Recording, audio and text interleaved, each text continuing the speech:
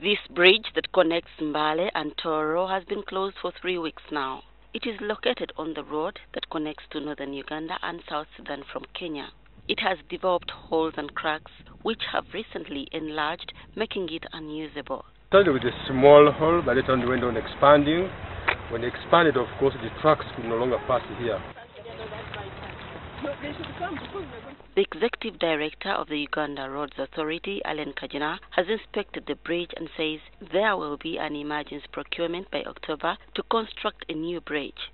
This construction will take 12 months to complete, and it will cost between 10 to 16 billion shillings.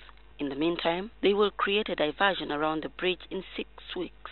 One of the options we're exploring is to do a diversion here, build a temporary diversion so that the vehicles are still able to use the route but divert around here.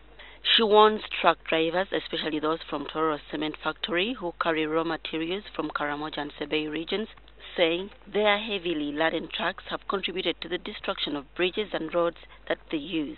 Kagina adds that they could end up impounding the cargo. The overloading which has caused this one to collapse will cause those ones to collapse as well.